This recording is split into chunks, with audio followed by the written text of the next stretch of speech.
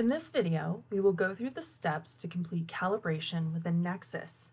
We will look at video calibration setup for reference video cameras, masking, dynamic calibration, and setting the volume origin. Towards the end of the video, we will highlight how to go about a static video calibration for non-Vicon supported reference video cameras, as well as how to manage your calibration. The video assumes you have already aimed and focused your Vicon hardware. If this is not the case, and you need assistance with this process, please refer to our Vicon hardware setup videos in the description. Another note before we begin, calibration is often completed with the local Vicon system capture frequency set to 100 Hz. If your lab is capturing data at a much higher frequency, please contact Vicon support for additional information to optimize your calibration process. Within Nexus, navigate to the Tools pane System Preparation button.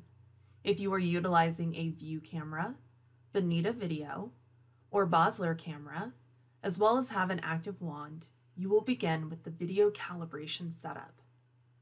This button is used to help with the calibration of your reference video cameras. Please make sure that you have configured the reference video cameras within the Resources pane Systems tab. Also confirm that the cameras are aimed and focused on your capture volume. The Video Calibration Setup button confirms that your reference video camera will pick up the active wand markers during the calibration process. Set your active wand out in the volume.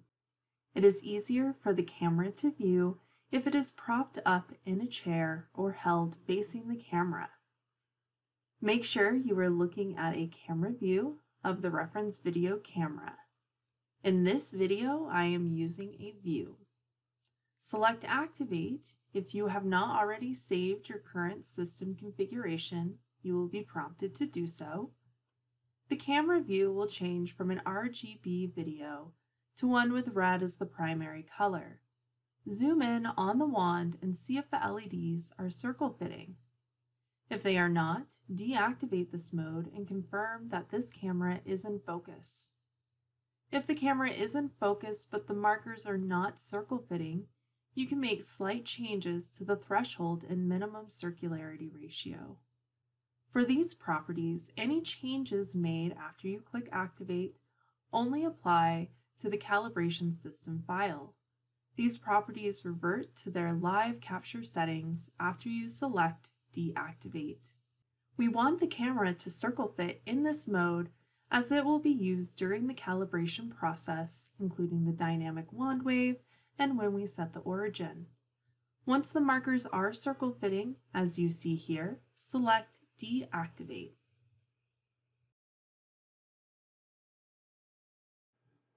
Now we have mask cameras.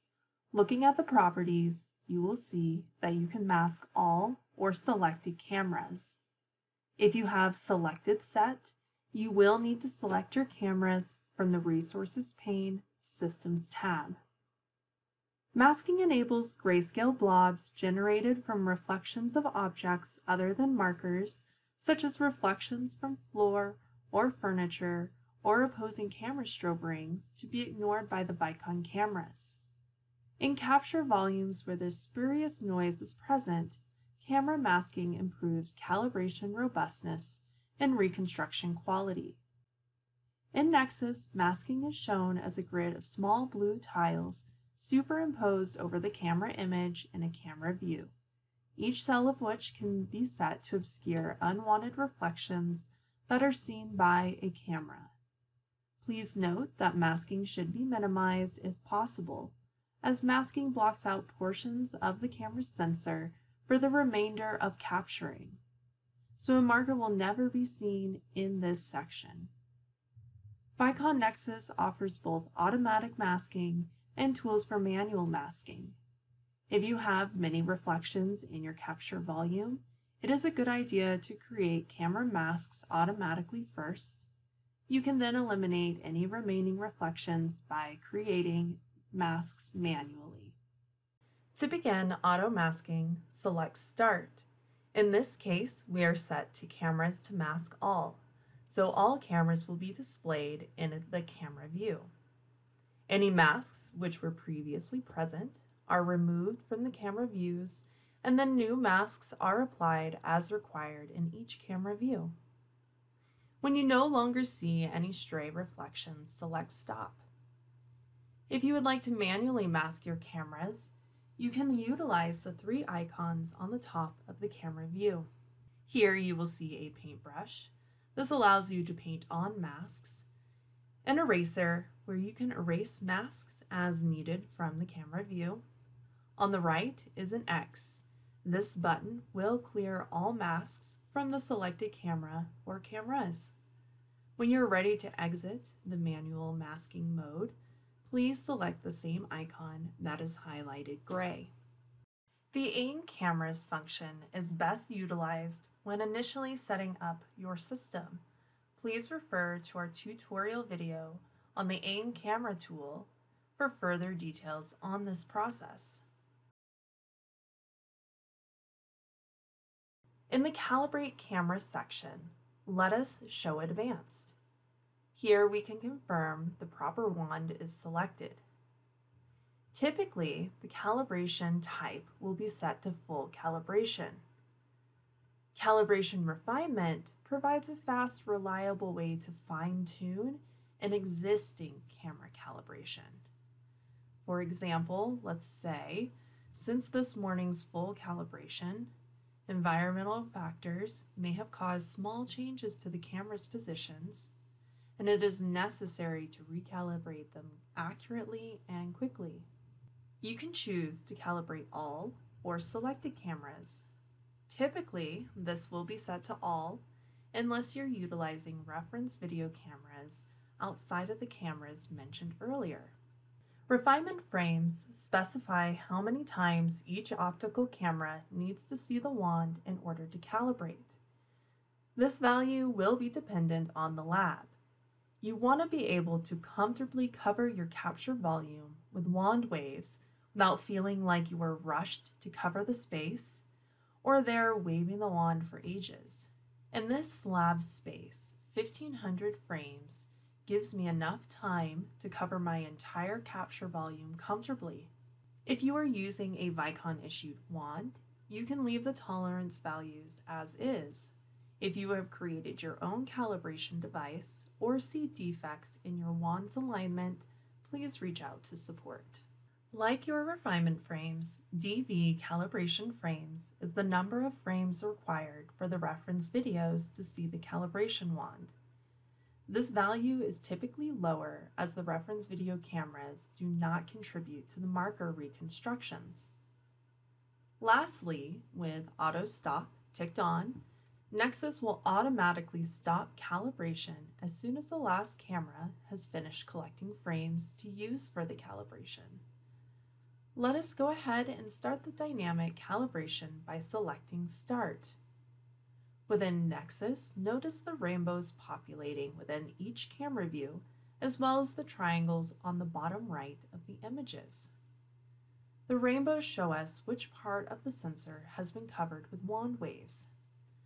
The triangle is an indicator as to whether a camera needs more frames.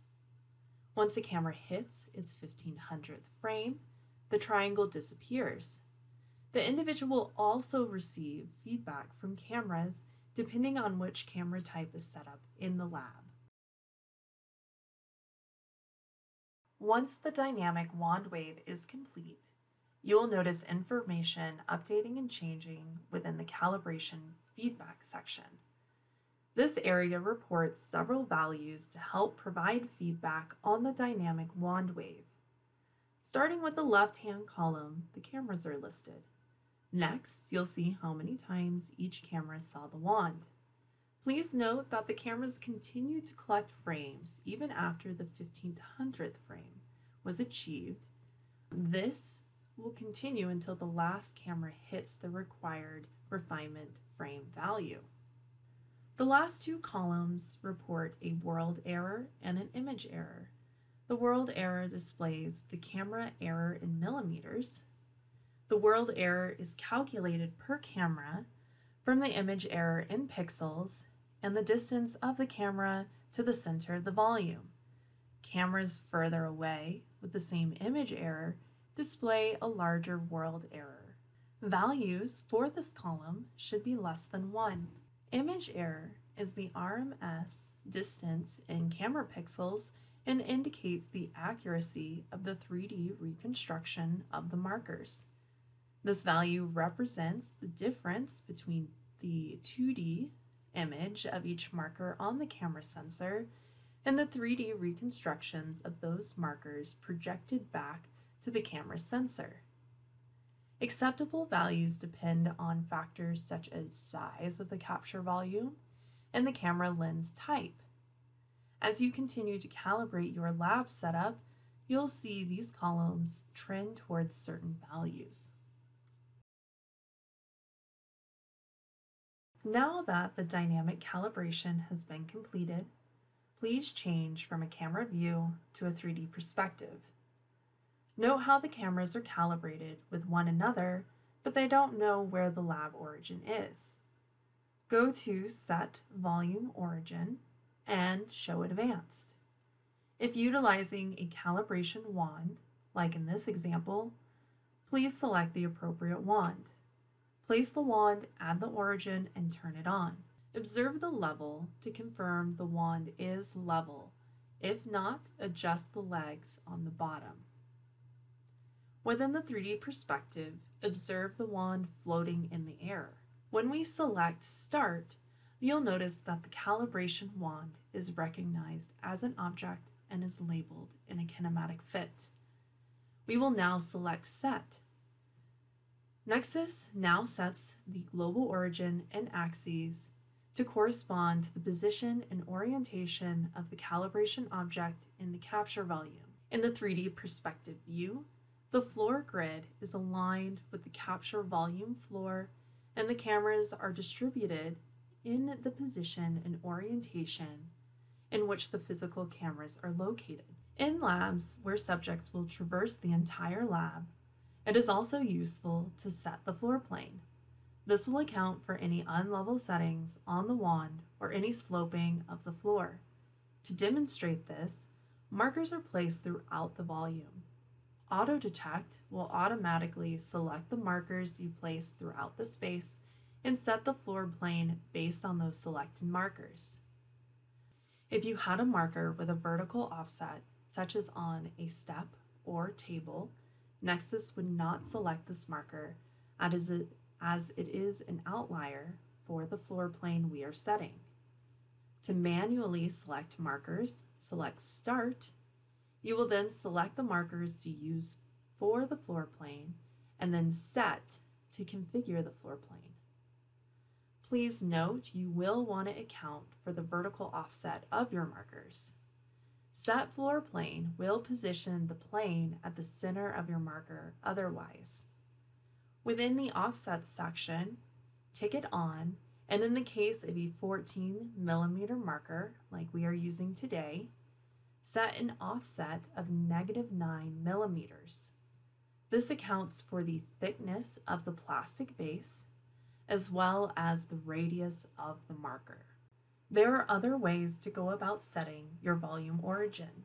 One marker will enable you to relocate the origin of your lab. You will still want to go ahead and set your volume origin.